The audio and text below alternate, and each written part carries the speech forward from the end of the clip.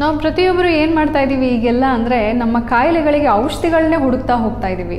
ಅಯ್ಯೋ ನನಗೆ ಈ ಕಾಯಿಲೆ ಬಂದುಬಿಟ್ಟಿದೆ, ಈ ಕಾಯಿಲೆಗೆ ನಾನು ಔಷಧಿ ಎಲ್ಲಿಂದಪ್ಪ ಹುಡುಕ್ಲಿ, ಯಾರು ಕೊಡ್ತಾರೆ, ಆಲೋಪತಿ ಸೂಟ್ ಆಗುತ್ತಾ, ಆಯುರ್ವೇದ ಸೂಟ್ ಆಗುತ್ತಾ, ಹೋಮಿಯೋಪತಿ ಸೂಟ್ ಆಗುತ್ತಾ ಅಂತ ಹುಡುಕ್ತೀವಿ ವಿನಃ ನಮ್ಮ ಕಾಯಿಲೆ ಯಾಕೆ ಬಂದಿದೆ, ಕಾರಣ ಏನು, ನಮ್ಮ ಜೀವನ ಶೈಲಿಯ, ನಮ್ಮ ಆಹಾರ ಪದ್ಧತಿಯ ಅನ್ನೋದ್ರ ಬಗ್ಗೆ ನಾವು ಯೋಚನೆ ಮಾಡೋದು ಬಹಳ ವಿರಳ. ನಮಸ್ತೆ, ನಾನು ಅನುಷ್ಕಾ. ನಮ್ಮ ಯೂಟ್ಯೂಬ್ ಚಾನಲ್ ಆಯುಷ್ಯ ಮಂಡಲಂಗೆ ನಿಮ್ಮೆಲ್ಲರಿಗೂ ಸ್ವಾಗತ. ನಮ್ಮ ಹಿಂದಿನ ವಿಡಿಯೋನಲ್ಲಿ ನಾವು ತೋರಿಸ್ಕೊಟ್ವಿ ನಾನ್ ಸ್ಟಿಕ್ ಪಾತ್ರೆಗಳಲ್ಲಿ ಅಡುಗೆ ಮಾಡೋದ್ರಿಂದ ಆಗುತ್ತಿರುವ ಅನಾನುಕೂಲಗಳೇನು, ದೇಹದ ಮೇಲೆ ಆಗುತ್ತಿರುವಂತಹ ಪರಿಣಾಮಗಳೇನು ಎಂದು. ನಮ್ಮ ಈ ವಿಡಿಯೋನಲ್ಲಿ ಅಲ್ಯೂಮಿನಿಯಂ ಪಾತ್ರೆಗಳ ಬಗ್ಗೆ ತಿಳಿದುಕೊಳ್ಳೋಣ. ನೀವು ಅಂದ್ಕೊಳ್ತಿರಬಹುದು, ಏನಪ್ಪ ಇವರು ಅಲ್ಯೂಮಿನಿಯಂ ಪಾತ್ರೆನೂ ಬಳಸಬಾರ್ದು ಅಂದ್ಬಿಟ್ರೆ ನಾವು ಯಾವ ಪಾತ್ರೆನಲ್ಲಪ್ಪ ಬಳಸೋದು, ಏನು ಮಾಡೋದು, ನಾವು ಅಲ್ಯೂಮಿನಿಯಂ ಪಾತ್ರೆನೇ ಇವ್ರು ನಮ್ಮ ಮನೆಯಲ್ಲಿರೋದು, ಅದರಲ್ಲೇ ನಾವು ಅಡುಗೆ ಮಾಡ್ತೀವಿ ಅನ್ನೋದ್ರ ಬಗ್ಗೆ ನೀವು ತುಂಬ ಜನ ಯೋಚನೆ ಮಾಡ್ತಿರ್ಬೋದು. ಆದರೆ ನಮ್ಮ ಕುಟುಂಬಸ್ಥರಿಗೆ ಆರೋಗ್ಯದ ಸಮಸ್ಯೆಗಳು ಬರಬಾರ್ದು ಅಂದರೆ ನಾವು ಒಂದು ಸ್ವಲ್ಪ ಅಡ್ಜಸ್ಟ್ ಮಾಡಿಕೊಳ್ಳೇಬೇಕಾಗತ್ತೆ. ನಮ್ಮ ಹೆಣ್ಮಕ್ಳು, ತಾಯಂದಿರು, ನೀವು ಒಳ್ಳೊಳ್ಳೆ ರುಚಿಯಾದ ಆರೋಗ್ಯಕರ ಅಡುಗೆಗಳನ್ನ ಮಾಡ್ತೀರಾ. ನಮಗೆ ಕಾಯಿಲೆ ಬಂದಿದೆ, ನಮ್ಮ ತಂದೆ ತಾಯಿಗೂ ಕಾಯಿಲೆ ಬಂದಿದೆ, ನಮ್ಮ ಅಜ್ಜಿ ತಾತನಿಗೂ ಕಾಯಿಲೆ ಬಂದಿದೆ. ಆದರೆ ನಮ್ಮ ಮುತ್ತಾತ ಮುತ್ತಜ್ಜಿಗೆ ಕಾಯಿಲೆ ಇತ್ತಾ? ಬಹಳ ವಿರಳ. ಎಲ್ಲೋ ಒಬ್ಬೊಬ್ರಿಗೆ ಕಾಯಿಲೆ ಇರ್ತಾಯಿತ್ತು. ಮನೆಯಲ್ಲಿ ಪ್ರತಿಯೊಬ್ಬರಿಗೂ ಕಾಯಿಲೆಗಳು ಇರ್ತಿರಲಿಲ್ಲ ಆ ಕಾಲದಲ್ಲಿ. ಫ್ರಾನ್ಸ್ ದೇಶದಲ್ಲಿ ಅಲ್ಯೂಮಿನಿಯಂನ ತಯಾರಿಸಿದ್ರಂತೆ, ಅಂದರೆ ಕಂಡು ಹಿಡಿದ್ರಂತೆ. ಆಗ ನಮ್ಮ ದೇಶದಲ್ಲಿ ಏನು ನಡೀತಿತ್ತು? ನಮ್ಮ ದೇಶದಲ್ಲಿ ಹಂಪಿ ಅಂತಹ ಜಾಗದಲ್ಲಿ ಕೆಜಿಗಟ್ಟಲೆ ಚಿನ್ನ, ವಜ್ರ, ವೈಡೂರ್ಯಗಳನ್ನ ತೂಕ ಹಾಕಿ ಮಾರ್ತಿದ್ರಂತೆ. ಅಂತಹ ಒಂದು ಶ್ರೀಮಂತ ದೇಶ ನಮ್ಮದು ಆ ಇಸುವಿನಲ್ಲಿ ಫ್ರಾನ್ಸ್ ದೇಶದಲ್ಲಿ ಅಲ್ಯೂಮಿನಿಯಂ ಕಂಡುಹಿಡಿದು ಒಂದು ಮಾತ್ರಕ್ಕೆ ಅಕ್ಕಪಕ್ಕ ದೇಶದವರೆಲ್ಲ ನಮಗೆ ಕೊಡಿ ಅಲ್ಯೂಮಿನಿಯಂ, ನಮಗೆ ಕೊಡಿ, ಇನ್ ರಿಟರ್ನ್ ನಾವು ನಿಮ್ಗೆ ಇದನ್ನು ಕೊಡ್ತೀವಿ ಅಂತ ಬೇಡಿಕೊಳ್ತಿದ್ರಂತೆ. ಅಲ್ಯೂಮಿನಿಯಮನ್ನು ಆ ಕಾಲದಲ್ಲಿ ಹಡಗುಗಳ ಒಂದು ನಿರ್ಮಾಣಕ್ಕೆ, ಏರೋಪ್ಲೇನ್ಗಳ ನಿರ್ಮಾಣಕ್ಕೆ, ಮನೆಗಳ ನಿರ್ಮಾಣಕ್ಕೆ ಬಳಸಲಾಗುತ್ತಿತ್ತು. ಆಮೇಲೆ ಅವರು ಕಂಡುಹಿಡಿದ್ರು, ಓಕೆ ಅಲ್ಯೂಮಿನಿಯಮಲ್ಲಿ ಪಾತ್ರೆ ಯಾಕೆ ಮಾಡಬಾರ್ದು, ಪಾತ್ರೆಗಳನ್ನ ಮಾಡಿ ಅದರಲ್ಲಿ ಅಡುಗೆ ಸಹ ಮಾಡಿ ನೋಡುವ ಎಂದು ಪಾತ್ರೆಗಳಲ್ಲಿ ಅಡುಗೆ ಮಾಡಿ ಅದರಿಂದ ಯಾವುದು ಅನಾನುಕೂಲ ಇಲ್ಲ ಎಂದು ಪಾತ್ರೆಗಳನ್ನು ಹೇರಳವಾಗಿ ಎಲ್ಲ ಕಡೆ ಮನೆಗಳಲ್ಲಿ ಬಳಸಲಾಗುತ್ತಿತ್ತು. ಆ ಸಮಯದಲ್ಲಿ ನಮ್ಮ ದೇಶದಲ್ಲಿ ತಾಮ್ರದ ಪಾತ್ರೆಗಳು, ಹಿತ್ತಾಳೆಯ ಪಾತ್ರೆಗಳು, ಬೆಳ್ಳಿಯ ಪಾತ್ರೆಗಳು, ಇಂತಹ ಒಳ್ಳೊಳ್ಳೆ ತುಂಬ ಬೆಲೆ ಬಾಳುವಂತಹ ಪಾತ್ರೆಗಳನ್ನು ಬಳಸಲಾಗುತ್ತಿತ್ತು. ನಮ್ಮ ದೇಶಕ್ಕೆ ಹೆಂಗಪ್ಪ ಬಂತು ಅಲ್ಯೂಮಿನಿಯಂ? ಬ್ರಿಟಿಷರು ಬಂದ್ರಲ್ವ, ಆ ಸಮಯದಲ್ಲಿ ಬಂದಿದ್ರು, ಆಳ್ತಿದ್ರು. ಅವರು ಅಲ್ಯೂಮಿನಿಯಂನ ಸಹ ನಮ್ಮ ದೇಶದಲ್ಲೇ ಬಿಟ್ಟು ಹೋದರು. ಹೋಗುವಾಗ ಅದನ್ನು ತೊಗೊಂಡೋಗ್ಲಿಲ್ಲ ವಾಪಸ್ಸು. ನಮ್ಮ ದೇಶದವ್ರು ಏನು ಮಾಡಿಕೊಂಡ್ರು, ಓಕೆ ಅಲ್ಯೂಮಿನಿಯಂನಲ್ಲಿ, ಹೊರದೇಶದಲ್ಲೇ ಅಲ್ಯೂಮಿನಿಯಂನಲ್ಲಿ ಪಾತ್ರೆಗಳಲ್ಲಿ ಅಡುಗೆ ಮಾಡ್ತಿರುವಾಗ ನಮ್ಮ ದೇಶದವ್ರು ಯಾಕೆ ಮಾಡಬಾರ್ದು ಅಂತ ಯೋಚನೆ ಮಾಡಿ ಅಲ್ಯೂಮಿನಿಯಂ ಪಾತ್ರೆಗಳನ್ನ ಬಳಸಲಿಕ್ಕೆ ಶುರು ಮಾಡಿದ್ರು.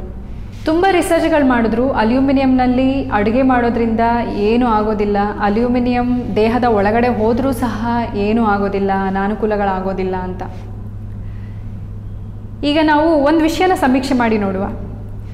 ಈಗ ನೀವು ನಮ್ಮ ವಿಡಿಯೋನ ಪಾಸ್ ಮಾಡಿ ಕಿಚನಲ್ಲಿ ಹೋಗ್ಬಿಟ್ಟು ನೋಡ್ಕೊಂಡು ಬನ್ನಿ, ಒಂದೊಂದು ಮನೆಯಲ್ಲೂ ಎಷ್ಟೆಷ್ಟು ಪಾತ್ರೆಗಳಿದ್ದಾವೆ ಅಂತ. ಮಿನಿಮಮ್ 10 ಪಾತ್ರೆಗಳಿದ್ದೇ ಇರುತ್ತೆ ಪ್ರತಿಯೊಂದು ಮನೆಯಲ್ಲಿಯೂ. ಹೀಗಿರುವಾಗ ನಮ್ಮ ದೇಶದ ಜನಸಂಖ್ಯೆ ಎಷ್ಟಿದೆ? ಕೋಟಿಗಟ್ಟಲೆ. ಒಂದೊಂದು ಮನೆಯಲ್ಲಿ 5ರಿಂದ 10, 10ರಿಂದ 20 ಪಾತ್ರೆಗಳು ಇದ್ದಲ್ಲಿ ಕೋಟಿ ಜನಸಂಖ್ಯೆ ಇರುವಂತಹ ನಮ್ಮ ದೇಶದಲ್ಲಿ ಪ್ರತಿಯೊಂದು ಮನೆಗಳಲ್ಲಿಯೂ ಇಷ್ಟೊಂದು ಪಾತ್ರೆಗಳನ್ನು ನಾವು ಉತ್ಪಾದನೆ ಮಾಡಬೇಕು ಅಂದರೆ ಅಲ್ಯೂಮಿನಿಯಂ ಕ್ವಾಲಿಟಿನಲ್ಲಿ ಸ್ವಲ್ಪ ಆದರೂ ಕಾಂಪ್ರಮೈಸ್ ಮಾಡಿರ್ತಾರಲ್ವ. ಅಲ್ಯೂಮಿನಿಯಂ ಪ್ಯೂರ್ ಕ್ವಾಲಿಟಿ ತಗೊಂಡು ನೀವು ಅಡುಗೆ ಮಾಡಿದ್ದಲ್ಲಿ ಇಷ್ಟು ರೀತಿಯ ದುಷ್ಪರಿಣಾಮಗಳು ಆಗದೇ ಇರಬಹುದು. ಆದರೆ ಈಗ ಪ್ಯೂರ್ ಕ್ವಾಲಿಟಿನಲ್ಲಿ, ಸ್ಟ್ಯಾಂಡರ್ಡ್ ಕ್ವಾಲಿಟಿನಲ್ಲಿ ಅಲ್ಯೂಮಿನಿಯಂ ಉತ್ಪಾದನೆ ಆಗುತ್ತಿಲ್ಲ. ಏಕೆಂದರೆ ನಮ್ಮ ದೇಶದ ಬೇಡಿಕೆ ಅಷ್ಟಿದೆ. ಇಷ್ಟೊಂದು ಕೋಟಿ ಗಟ್ಟಲೆ ನಾವು ಮ್ಯಾನುಫ್ಯಾಕ್ಚರಿಂಗ್ ಮಾಡಲೇಬೇಕು ಅಂದರೆ ಆ ಅಲ್ಯೂಮಿನಿಯಂ ಎಲ್ಲ ರೀಸೈಕಲ್ಡ್ ಅಲ್ಯೂಮಿನಿಯಂ, ಅಂದರೆ 2ನೇ ಬಾರಿಗೆ 3ನೇ ಬಾರಿಗೆ ಕರಗಿಸಿ ಮತ್ತೆ ಉತ್ಪಾದನೆ ಆಗಿರುವಂತಹ ಅಲ್ಯೂಮಿನಿಯಂ ಅದು. ಅಟಲ್ ಬಿಹಾರಿ ವಾಜಪೇಯಿ ಅವರು ನಮ್ಮ ದೇಶದ ಪ್ರಧಾನಮಂತ್ರಿ ಆಗಿದ್ದಾಗ ತುಂಬ ವಾದ ವಿವಾದಗಳು ನಡೆದಿತ್ತು. ಅಲ್ಯೂಮಿನಿಯಂ ನಮಗೆ ಸೇಫಾ ಅಥವಾ ಬೇಡವಾ, ಇದರಿಂದ ಎಷ್ಟು ಅನಾನುಕೂಲಗಳಿದೆ, ಎಷ್ಟು ಅನುಕೂಲಗಳಿದ್ದಾವೆ ಎಂದು.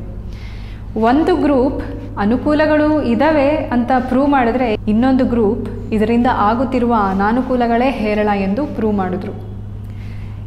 ಇದು ಸೇಫ್ ಅಂತ ಪ್ರೂವ್ ಮಾಡಿದ್ರಲ್ಲ, ಆ ಗ್ರೂಪ್ ಅವರು ಒಂದು ಕಂಡೀಷನ್ ಸಹ ಹೇಳಿದ್ರು. ಅದೇನು ಅಂದರೆ, ಅಲ್ಯೂಮಿನಿಯಂಗೆ ಯಾವತ್ತೂ ನಾವು ಹುಳಿ ಮತ್ತು ಆಸಿಡಿಕ್ ಊಟಗಳು, ಅಂದರೆ ಈಗ ಆಸಿಡಿಕ್ ಫುಡ್ನಲ್ಲಿ ಬರುವಂಥದ್ದು ಹುಣಸೆ ಹಣ್ಣು, ನಿಂಬೆ ರಸ, ಟೊಮ್ಯಾಟೊ, ಇದನ್ನು ಮತ್ತು ಉಪ್ಪನ್ನು, ಇವೆಲ್ಲ ಅಂಶಗಳನ್ನು ಸೇರಿಸಿ ಅಡುಗೆ ಮಾಡೋದ್ರಿಂದ ಅಲ್ಯೂಮಿನಿಯಂನ ಕ್ವಾಲಿಟಿ ಹಾಳಾಗುತ್ತೆ ಮತ್ತು ಅಲ್ಯೂಮಿನಿಯಂ ಕರಗೋ ಚಾನ್ಸಸ್ ಜಾಸ್ತಿ ಇರುತ್ತೆ ಅಂತ ಇವರು ಕಂಡೀಷನ್ ಹಾಕಿದ್ರು.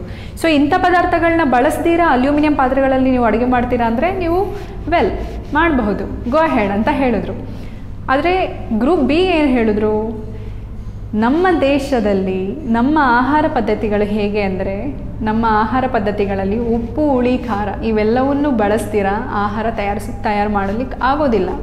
ಸೊ ಇವೆಲ್ಲವನ್ನು ಬಳಸ್ತಿರುವಾಗ ಅಲ್ಯೂಮಿನಿಯಂ ಬಂದು ಕರಗ್ತಾ ಹೋಗುತ್ತೆ. ಒಂದು ಅರ್ಧ ಗಂಟೆವರೆಗೂ ನೀವು ಒಂದು ಅಲ್ಯೂಮಿನಿಯಂ ಪಾತ್ರೆಯಲ್ಲಿ ಅಡುಗೆ ಸತತವಾಗಿ ಮಾಡ್ತಾನೆ ಇರ್ತೀರಾ ಅಂದರೆ ಅಲ್ಯೂಮಿನಿಯಂ ಅಂಶ ಕರಗ್ತಾನೆ ಇರುತ್ತೆ. ನೀವು ಟೊಮೆಟೊನ ಉರಿರಿ ಅಲ್ಯೂಮಿನಿಯಂ ಪಾತ್ರೆಯಲ್ಲಿ, ಟೊಮ್ಯಾಟೊನಲ್ಲಿರುವಂತಹ ಆ್ಯಸಿಡಿಕ್ ಅಂಶ, ಆಮ್ಲದ ಅಂಶ ಹೋಗಿ ಅಲ್ಯೂಮಿನಿಯಂನ ಕರಗಿಸುತ್ತೆ. ಆ ಕರಗಿರೋ ಅಲ್ಯೂಮಿನಿಯಂ ಏನಾಗುತ್ತೆ, ಆಹಾರದಲ್ಲಿ ಸೇರಿಕೊಳ್ಳುತ್ತೆ. ಅದು ಸೇರ್ಕೊಂಡಿರೋದು ಹೊಟ್ಟೆ ಒಳಗೆ ಹೋಗುತ್ತೆ. ಸೊ ಹಾಗಾಗಿ ಇವ್ರು ಹಾಕಿರೋ ಕಂಡೀಷನ್ ಪ್ರಕಾರ ನಮ್ಮ ದೇಶದವರು ಅಡುಗೆ ಮಾಡಿ ತಿನ್ನೋಲಿಕ್ಕೆ ಸಾಧ್ಯನಾ? ಅಸಾಧ್ಯ. ಹಾಗಾಗಿ ಅಲ್ಯೂಮಿನಿಯಂ ಪಾತ್ರೆಗಳಿಂದ ಆಗುತ್ತಿರುವ ದುಷ್ಪರಿಣಾಮಗಳಂತೂ ಖಂಡಿತ. ಈಗ ನಾವು ಹೇಳ್ತಿರೋದು ನಿಮಗೆ ಏನಪ್ಪ ಪ್ರೂಫ್ ಏನು ಅಂತ ತುಂಬ ಜನ ಕೇಳ್ತಿರ್ಬೋದು. ಅದು ಹೇಗೆ ಹೇಳ್ತೀರಾ ನೀವು? 1 ಲೀಟರ್ ನೀರು ತೊಗೊಳ್ಳಿ, ಅದನ್ನು ಅಲ್ಯೂಮಿನಿಯಂ ಪಾತ್ರೆಗಳಲ್ಲಿ ಒಂದು ಅರ್ಧ ಗಂಟೆ ಕುದಿಸಿ. ಆ ಕುದ್ದಿರೋ ಅಂತಹ ನೀರನ್ನು ನೀವು ಒಂದು ಗಾಜಿನ ಲೋಟದಲ್ಲಿ ಹಾಕಿ ಒಂದಿನ ಪೂರ್ತಿ ಅಲ್ಲೇ ಬಿಟ್ಬಿಡಿ. ಒಂದಿನ ಬಿಟ್ಟು ಅಂದರೆ 24 ಗಂಟೆಗಳ ನಂತರ ನೀವು ಆ ನೀರನ್ನು ನೋಡಿದಾಗ ಮೇಲೆ ಒಂದು ಬಿಳಿ ಪದರ ಉಂಟಾಗಿರುತ್ತದೆ. ಆ ಬಿಳಿ ಪದರನ ನೀವು ಯಾವಾಗ ಲ್ಯಾಬ್ ಟೆಸ್ಟ್ ಮಾಡಿಸ್ತೀರೋ ಆಗ ನಿಮ್ಗೆ ತಿಳಿದು ಬರುತ್ತದೆ ಅದು ಅಲ್ಯೂಮಿನಿಯಂ ಹೈಡ್ರಾಕ್ಸೈಡ್ ಅಂತ. ಅದರಲ್ಲಿ ಅಲ್ಯೂಮ್ ಅನ್ನೋ ಕೆಮಿಕಲ್ ಸೇರಿದೆ ಎಂದು ನಿಮಗೆ ಪ್ರೂಫ್ ಸಿಗುತ್ತೆ. ಈಗ ನೋಡಿ, ಬೆಳಗ್ಗೆ ತಿಂಡಿ ಮಾಡ್ತೀವಿ, ಅಲ್ಯೂಮಿನಿಯಂ ಪಾತ್ರೆನಲ್ಲಿ ಮಾಡಿರ್ಬೋದು. ಮಧ್ಯಾಹ್ನ ಅಡುಗೆ ಮಾಡಿರ್ತೀವಿ, ಅದು ಅಲ್ಯೂಮಿನಿಯಂ ಪಾತ್ರೆಗಳಲ್ಲೇ ಮಾಡಿರ್ತೀವಿ. ಅಲ್ಯೂಮಿನಿಯಂ ಪಾತ್ರೆನ ಕುಕ್ಕರ್, ಹೌದು ಅಲ್ಯೂಮಿನಿಯಂ ಕುಕ್ಕರ್ ಬಂದಿದೆ. ಪ್ರೆಸ್ಟೀಜ್ ಅಂತ ಬ್ರ್ಯಾಂಡ್ ಅಂತವರು ಸಹ ಅಲ್ಯೂಮಿನಿಯಂ ಕೆಮಿಕಲ್ನ ಬಳಸಿನೇ ಅಲ್ಯೂಮಿನಿಯಂ ಕುಕ್ಕರ್ಗಳನ್ನ ತಯಾರಿಸೋದು. ಅದನ್ನು ಬಿಟ್ಟು ರಾತ್ರಿನೂ ನೀವು ಅಡುಗೆ ಮಾಡ್ತೀರಾ, ರಾತ್ರಿನೂ ಅಲ್ಯೂಮಿನಿಯಂ ಪಾತ್ರೆಗಳಲ್ಲಿ ಮಾಡ್ತೀರಾ, ಅಥವಾ ಮಧ್ಯಾಹ್ನ ಮಾಡಿರೋ ಸಾರನ್ನು ರಾತ್ರಿ ಮತ್ತೆ ಕುದಿಸಿ ಮತ್ತೆ ಫ್ರಿಜ್ಜಲ್ಲಿಟ್ಟು 3 ದಿನ ಫ್ರಿಜ್ಜಲ್ಲಿಟ್ಟು ಬಳಸೋರು ತುಂಬ ಜನ ಇದ್ದೀವಿ. ಏನಾಗುತ್ತೆ? ಅಲ್ಯೂಮಿನಿಯಂ ಕರಗ್ತಾನೆ ಇರುತ್ತೆ, ಇನ್ನೂ ಜಾಸ್ತಿ ಕರಗುತ್ತೆ. ಎಷ್ಟು ಸಮಯದವರೆಗೂ ನಾವು ಮಾಡಿರುವಂತಹ ಆಹಾರ ಅಥವಾ ಸಾರಿರ್ಬೋದು, ಟೊಮ್ಯಾಟೊ ಬಳಸಿ ಮಾಡಿರುವಂತಹ ಸಾರಿರ್ಬೋದು, ಇವೆಲ್ಲವೂ ಅಲ್ಯೂಮಿನಿಯಂ ಪಾತ್ರೆನಲ್ಲಿರುತ್ತೋ ಅಷ್ಟುವರೆಗೂ ಅದು ಅಲ್ಯೂಮಿನಿಯಂನ ಕರಗಿಸ್ತಾ ಹೋಗ್ತಿರುತ್ತೆ. ಒಂದು ಪಾತ್ರೆ ತೊಗೊಂಡು ಎತ್ತಿ ನೋಡಿ ನೀವು ಎಷ್ಟು ತೂತುಗಳಿರುತ್ತೆ ಅದರಲ್ಲಿ ಅಂತ, ಮತ್ತು ಬಣ್ಣ ಹೇಗೆ ಬದಲಾಗಿದೆ ಅಂತ. ರಾತ್ರಿ ಇಡೀ ನಾವು ದೋಸೆ ಹಿಟ್ಟನ್ನು ಅದರಲ್ಲಿ ಇಡ್ತೀವಿ. ದೋಸೆ ಹಿಟ್ಟು ತುಂಬ ಬೇಗ ಕರಗಿಸುತ್ತೆ ಅಲ್ಯೂಮಿನಿಯಂನ, ಯಾಕಂದರೆ ನಾವು ಅದರಲ್ಲಿ ಸೋಡಾ ಹಾಕಿರ್ತೀವಿ, ಕೆಲವೊಮ್ಮೆ ಉಪ್ಪು ಹಾಕಿ ಬಿಟ್ಟಿರ್ತೀವಿ. ಮತ್ತು ದೋಸೆ ಹಿಟ್ಟು ಬಂದು ಹುಳಿ ಬರುತ್ತೆ. ಆ ಹುಳಿ ಬರುತ್ತಲ್ಲ ಬ್ಯಾಕ್ಟೀರಿಯಾಗಳು, ಆ ಅಂಶನೂ ಹೋಗ್ಬಿಟ್ಟು ಅದು ಆ್ಯಸಿಡಿಕ್ ಆಗಿರುತ್ತೆ. ಕೆಲವೊಬ್ಬರಿಗೆ ದೋಸೆ ಇಡ್ಲಿ ತಿಂತಿದಂಗೆ ಗ್ಯಾಸ್ಟ್ರಿಕ್ ಆಗುತ್ತೆ. ಯಾಕೆ ಅಂದರೆ ಅದರಲ್ಲಿರುವಂತಹ ಅಲ್ಯೂಮಿನಿಯಂ ಬಳಕೆ.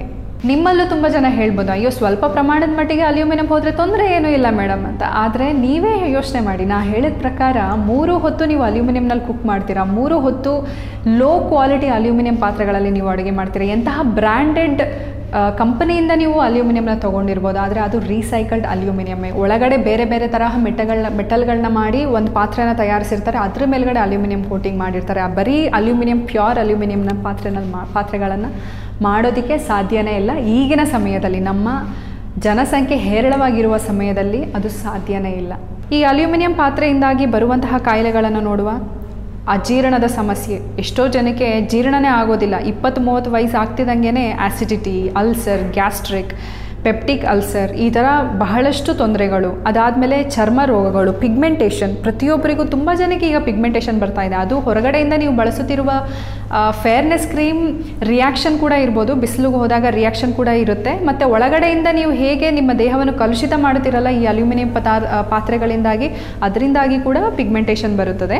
ಆಮೇಲೆ ಎಕ್ಸಿಮಾ, ಡ್ಯಾಂಡ್ರಫ್, ಎಲ್ರಿಗೂ ಇರುವಂತಹ ಸಮಸ್ಯೆ ಡ್ಯಾಂಡ್ರಫ್. ಈಗ ನೀವು ಬಳಸ್ತಿರುವಂತಹ ಗಡಸು ನೀರಿಂದಾಗಿ ಕಾರಣನೂ ಇರ್ಬೋದು, ಮತ್ತು ಒಳಗಡೆಯಿಂದ ಆಗ್ತಿರುವಂತಹ ಕಲುಷಿತ ಅಲ್ಯೂಮಿನಿಯಂ ರಕ್ತದಲ್ಲಿ ಸೇರಿದಾಗ ಏನಾಗುತ್ತೆ, ಹೇರ್ ಫಾಲ್ ಆಗುತ್ತೆ, ಡ್ಯಾಂಡ್ರಫ್ ಆಗುತ್ತೆ, ಹೊಟ್ಟೆ ಉರಿ. ಮತ್ತು ಬೆಳೆಯುವ ಮಕ್ಕಳಲ್ಲಿ ಮೂಳೆ ರೋಗ, ಅಂದರೆ ಮೂಳೆಗಳು ಸರಿಯಾಗಿ ಬೆಳವಣಿಗೆ ಆಗೋದಿಲ್ಲ ಬೆಳೆಯೋ ಮಕ್ಕಳಿಗೆ, ಹುಟ್ಟೋ ಮಕ್ಕಳಿಗೆ. ಮತ್ತು ಬೇಗ ಈ ಪ್ರೆಗ್ನೆಂಟ್ ಇರುವ ಹೆಣ್ಮಕ್ಳಿಗೆ ಬೇಗ ಡೆಲಿವರಿ ಆಗೋದು, ಮತ್ತು ಸರಿಯಾದ ರೀತಿಯಲ್ಲಿ ಡೆಲಿವರಿ ಆಗದೇ ಇರುವಂಥದ್ದು, ಇದೆಲ್ಲ ಸಮಸ್ಯೆಗಳು ಅಲ್ಯೂಮಿನಿಯಮಿಂದಾಗಿ ಆಗ್ತಿದೆ. ಈಗ ಬರೀ ಪಾತ್ರೆಗಳು ಮಾತ್ರನಾ ಅಲ್ಯೂಮಿನಿಯಂನಲ್ಲಿರೋದು? ಇಲ್ಲ, ಬೇರೆ ಏನಿದೆ ಗೆಸ್ ಮಾಡಿ. ಅಲ್ಯೂಮಿನಿಯಂ ಫಾಯಿಲ್ ಶೀಟ್, ಹೌದು. ಎಲ್ಲರೂ ಈಗ ಅಮ್ಮಂದಿರಿಗೆ ಚಪಾತಿನ ದೋಸೆನ ಅಲ್ಯೂಮಿನಿಯಂ ಫಾಯಿಲ್ ಶೀಟ್ನಲ್ಲಿ ಕಟ್ಟಿ ಚೆನ್ನಾಗಿ ಫ್ರೆಶ್ ಆಗಿ ಪ್ಯಾಕ್ ಮಾಡಿ ಮಕ್ಳಿಗೆ ಕಳಿಸೋದು ಅಂದರೆ ತುಂಬ ಒಂಥರ ಪ್ರೌಡ್ ಕೂಡ ಮತ್ತು ಹೆಮ್ಮೆ ಕೂಡ ಅವ್ರಿಗೆ. ಆದರೆ ಅಲ್ಯೂಮಿನಿಯಂ ಫಾಯಿಲ್ ಶೀಟ್ನಲ್ಲಿ ನೀವು ಬಿಸಿ ಬಿಸಿ ಆಹಾರವನ್ನು ಸೇರಿಸಿ ಅದನ್ನು ಮಕ್ಕಳಿಗೆ ಕೊಡೋದ್ರಿಂದ ಅಲ್ಯೂಮಿನಿಯಂನ ಸಹ ಆಹಾರದ ಜೊತೆನೇ ನೀವು ಗಿಫ್ಟಾಗಿ ಕೊಡ್ತಾ ಇದ್ದೀರಾ. ಅಲ್ಯೂಮಿನಿಯಂ ಫಾಯಿಲ್ ಶೀಟ್ಗಳು ತುಂಬ ಅಪಾಯಕಾರಿ. ಅದನ್ನು ಬಳಸೋದು ಮೊದಲಿಗೆ ನಿಲ್ಲಿಸಿ. ಯಾಕಂದರೆ ನೀವು ಪ್ರತಿ ಸಲ ನೀವು ಬಿಸಿ ಆಹಾರವನ್ನು ಹಾಕಿ ನೋಡಿ, ಅದರದ್ದು ಬಣ್ಣನೇ ಬದಲಾಗಿರುತ್ತೆ, ಕೆಲವೊಮ್ಮೆ ಕಪ್ಪಾಗಿಬಿಟ್ಟಿರುತ್ತೆ ಅಲ್ಯೂಮಿನಿಯಂ ಫಾಯಿಲ್ ಶೀಟ್. ನಾನು ನೋಡಿದ್ದೀನಿ ಅದನ್ನು ಬಳಸಿ. ನಂತರ ಬರ್ತಿರುವಂತಹ ಎಲ್ಲ ಪ್ಯಾಕ್ಡ್ ಫುಡ್, ನೀವು ಚಾಕ್ಲೇಟ್ ಪೇಪರಿಂದ ತೊಗೊಂಡು ನೀವು ಯಾವುದೇ ಪ್ಯಾಕ್ಡ್ ಸ್ನ್ಯಾಕ್ಸ್ ತೊಗೊಳ್ಳಿ, ಲೇಸ್, ಕುರ್ಕುರೆ, ಆ ಥರ ಮಿಕ್ಸ್ಚರ್ಗಳು, ಹಲ್ದಿರಾಮ್, ಇದೆಲ್ಲ ರ್ಯಾಪರ್ಗಳನ್ನ ಅಲ್ಯೂಮಿನಿಯಂ ಬಳಸಿನೇ ತಯಾರಿ ಮಾಡೋದು. ಮತ್ತು ಟೆಟ್ರಾ ಪ್ಯಾಕ್ ಅಂದರೆ ಈಗ ಹಾಲು ಮತ್ತು ಕೆಲವೊಂದು ರೆಡಿಮೇಡ್ ಜ್ಯೂಸ್ಗಳು ಇದೆಲ್ಲನೂ ಸ್ಟೋರ್ ಮಾಡೋದು ಅಲ್ಯೂಮಿನಿಯಂ ಲೇಯರ್ ಒಳಗಡೆನೆ. ತುಂಬ ಇನ್ಫಾರ್ಮೇಷನ್ಸ್ ಆಗೋಯ್ತಲ್ವಾ. ಅಲ್ಯೂಮಿನಿಯಂನ ಎಲ್ಲ ಕಡೆ ಬಳಸ್ತಿದ್ದಾರೆ. ಅದಕ್ಕೆ ಯಾರಿಗೆ ನೋಡಿ ಹೇರ್ ಫಾಲ್ ಆಗುತ್ತೆ, ಯಾರಿಗೆ ನೋಡಿ ಡ್ಯಾಂಡ್ರಫ್ ಆಗುತ್ತೆ, ಯಾರಿಗೆ ನೋಡಿ ಥೈರಾಯ್ಡ್ ಆಗುತ್ತೆ, ಸ್ಕೂಲ್ ಮಕ್ಕಳಿಗೆ ಥೈರಾಯ್ಡ್. ಇದೆಲ್ಲ ಬೇಡ ಅಂದರೆ ನಾವು ಸ್ವಲ್ಪ ನಮ್ಮ ಆಹಾರ ಪದ್ಧತಿಗಳನ್ನ ಸುಧಾರಿಸ್ಕೊಳ್ಳೋಣ. ತಾಯಂದಿರು, ಹೆಣ್ಮಕ್ಳು, ಹೆಂಡತಿರು, ಯಾರ್ಯಾರು ಅಡುಗೆ ಮಾಡ್ತಿರೋ ಅವರೆಲ್ಲ ಸ್ವಲ್ಪ ನಮ್ಮ ಕುಟುಂಬದ ಸದಸ್ಯರಿಗೋಸ್ಕರ ಸ್ವಲ್ಪ ಶ್ರಮ ಪಡುವ ಅಲ್ಯೂಮಿನಿಯಂ ಪಾತ್ರೆಯನ್ನು ಸ್ವಲ್ಪ ಸೈಡ್ಗಿಟ್ಟು ಬೇರೆ ಯಾವ ಪಾತ್ರೆಯಲ್ಲಿ ಅಡುಗೆ ಮಾಡಬಹುದು ಅದನ್ನು ಮುಂದಿನ ವಿಡಿಯೋನಲ್ಲಿ ಹೇಳ್ಕೊಡೋಣ. ನಮಸ್ತೆ.